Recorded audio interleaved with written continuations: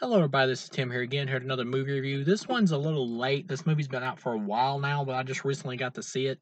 A Quiet Place 2.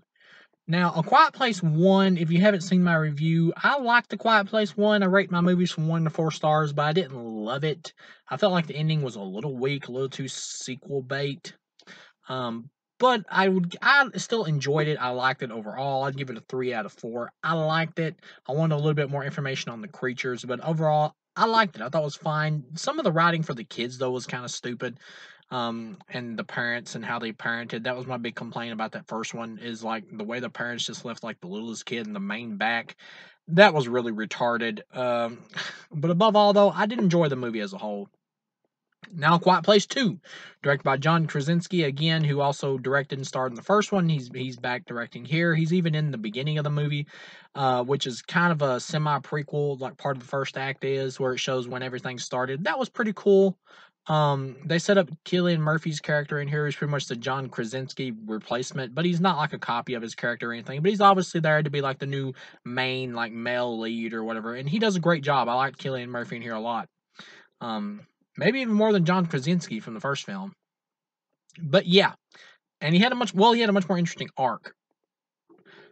But yeah, to jump into the movie, the beginning of it, you get like this meteorite, like asteroid type crash, and that's kind of like alluding to maybe the creatures are from like outer space or whatever. They really never specify, I don't think, whether they're from space or not. I mean, eventually, of course, when they get to Quiet Place 3, Quiet Place 4, Quiet Place 5, 10, whatever, they'll eventually reveal the creature's origins. There might be some kind of government experiment gone wrong, some population control thing or something. Who knows? But until then, it looks like they are probably from space, that they just crash landed as some organism from a meteorite or something. As these movies get more money with each sequel, because each one outgrosses the last, they'll start having more money for special effects and start explaining more of the creature's backstory. Maybe eventually we'll get like a planet of these things or whatever and show where they're from. Who knows?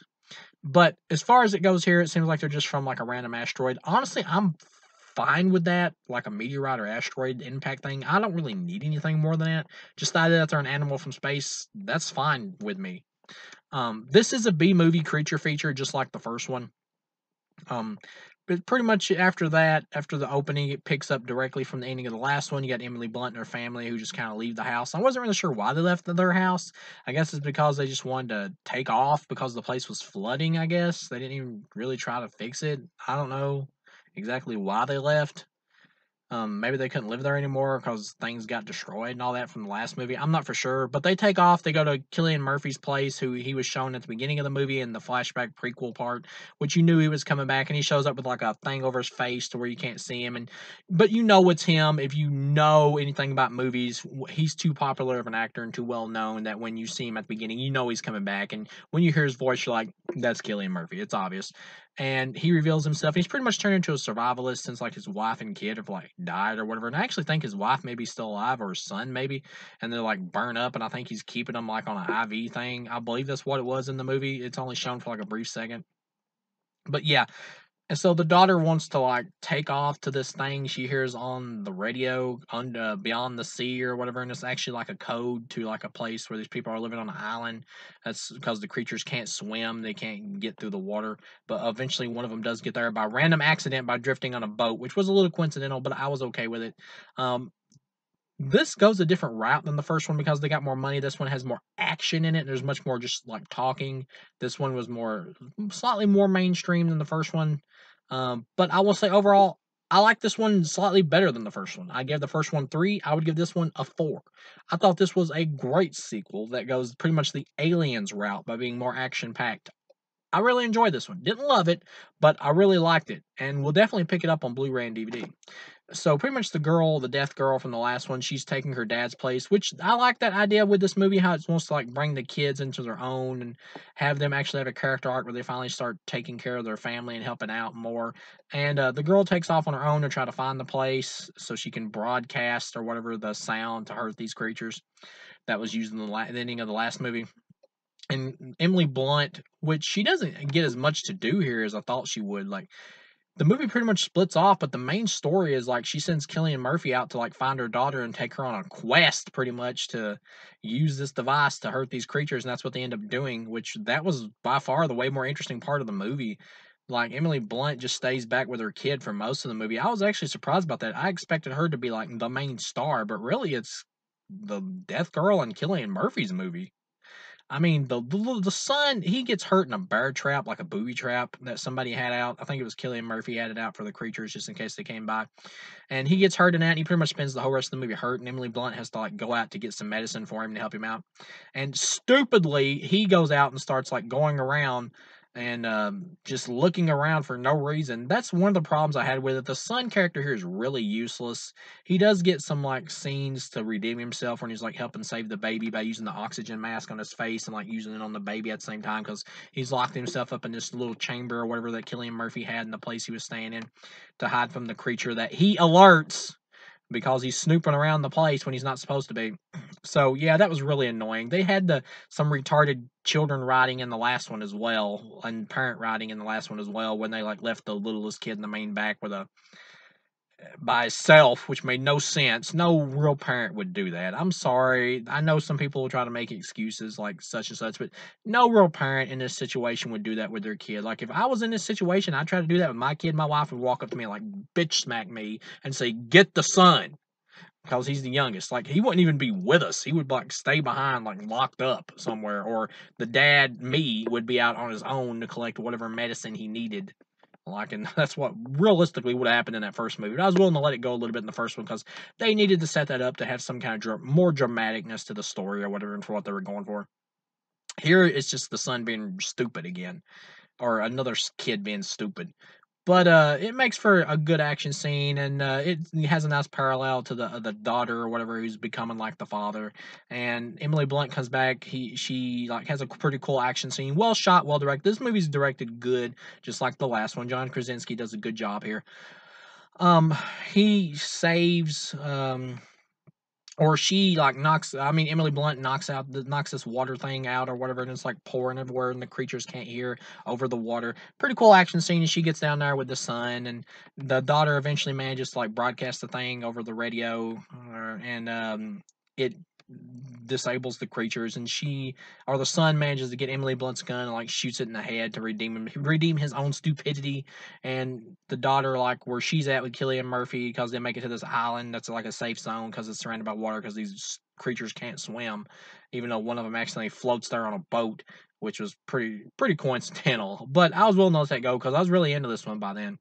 And but they kill only one creature manages to make it to the island, but you got this actor there, like Demon Houston, or I don't know how you pronounce the guy's name. He's from Guardians of the Galaxy. If you've seen it, the dude that goes where Chris Pratt goes Star-Lord and he goes, "Who?" I've always had a hard time pronouncing this guy's name. Sometimes I remember how to do it, and other times I just completely forget. But he's a pretty well-known actor, and he's a good actor, and he shows up and he does a good job.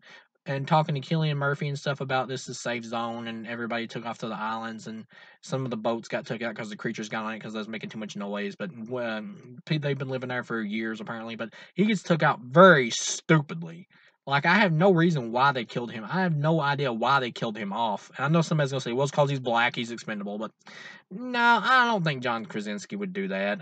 It just felt to me like they wanted, like, an extra death and they needed to kill off at least one more character because they want to keep some of these characters, or most of these characters, around for the next one because there's already been a third one announced. This movie made a crap load of money. So he just dies like really stupidly because they take off in a vehicle and he's like helping them out, and he hides his kid and they hide this other kid or whatever that Cillian Murphy saves, and they take off to go broadcast the thing at the radio tower or whatever, and he just stands there like right in front of the garage door, and it open. He's like, maybe we lost the creature, and it just reaches. You know what's going to happen. It reaches under the doorway and grabs him and pulls him out through there and kills him. That was really lame. That brought them. I was really enjoying this movie much more than the first one for the cool action of seeing this creature run around like a suburban type environment, at the end. But when he got took out, that was really lazy. They shouldn't have done that. He should have lived. Or he should have like done some kind of self-sacrifice thing or something, but he shouldn't have been took out like that. That was lazy. This movie was better than that. And one other problem I had, like the only other like real problem I had is like these people show up where they got like on the boat dock or whatever where Cillian Murphy and the girl is there to like get a boat so they can go off to try to find where this Beyond the Sea thing is being broadcast from, and there's like this little girl there, and it's like a trap for Cillian Murphy, and he gets like hung around the neck, and these dudes show up there, and they're like taking the death girl off or whatever. And I don't know if they were gonna eat him, rape her, then eat her. I don't really get like what these guys were gonna do. Like I like the idea that they're world building because this is like a post apocalyptic world, but they never really explain what the hell these guys are gonna do. I mean, obviously we know that's something bad, but I would have liked. I mean, if you're gonna world build, I would have liked a little bit more information, honestly. We're just left to assume as the audience, like the director's just saying, you've seen a lot of these post-apocalyptic movies. You know they're gonna rape her or they're gonna kill her or both. So you know it's not good. So whatever. And it was a pretty good action scene where Cillian Murphy like makes a big loud noise and the creatures show up and start killing everybody, and he makes the girl like jump in the water and stuff, and he jumps in the water. Pretty cool. The movie ends with Cillian Murphy and the girl and stuff still being alive, and then the other family members with Emily Blunt, the baby, and the son are still alive at Cillian Murphy's place. And you get the idea they're going to do the third one where they like go to rescue Emily Blunt and all that, and they're all going to meet up and probably go to this island safe zone or whatever, and that'll be like maybe the conclusion for the third movie, or they're going to go even more epic and have them like take the creatures out somehow or something, or maybe since they got a dead one, maybe they got somebody there on the island who can study the creatures biology or something and determine more weaknesses for them or something. Who knows? But yeah, all in all, it does end on a sudden cliffhanger that's just there to kind of leave you hanging, almost like a TV episode to set you up for another one. That almost made me knock the movie down to like 3.5. But then I started thinking, well, they know they're getting another movie because they know that this first one did well. They know they have an audience. So I was willing to let it slide because I was entertained. So I'm willing to give this one a break. And all in all, even though the ending is a little sudden and a little too sudden, I would give it a 4 out of 4. For what it is as a B movie, this is a great sequel. And I like it more than the first one because it's more action packed. It's got more going on, even though it is a little bit more mainstream. But yeah, I'd give it a 4 out of 4. I really enjoyed it. I'm excited to see what they do for part 3. Hopefully they won't like go too much into the origin of the creatures for like a part 3 or a part 4. And I know they're going to be really tempted to stretch this out for way more movies than it needs to be. I'm fine with just stopping at a part 3 and just killing the creatures and being done with it, like reclaiming civilization or whatever. I'm fine with that. I don't need like a Quiet Place 5 or 6 or whatever. I don't, or 4. 3 is enough. Sometimes it's okay just to end it. Like the Purge movie should have ended at number 3. Lots of franchises should have ended. Some of them it's okay to keep going, like Friday the 13th, just because they're fun. But a lot of them really do need to just end. And I really do hope the third one is kind of the last one, even though I know it's probably not going to be. But yeah, all in all, I'd give this a 4 out of 4. I really enjoyed it. If you liked the first one, I see no reason why you shouldn't enjoy this. And if you hated the first one, I have no idea why you'd even be watching this one. But yeah, all in all, I really liked it. And I think if you enjoyed the first one, you'll have a good time with it. So thank you guys for watching, and I'll see you again.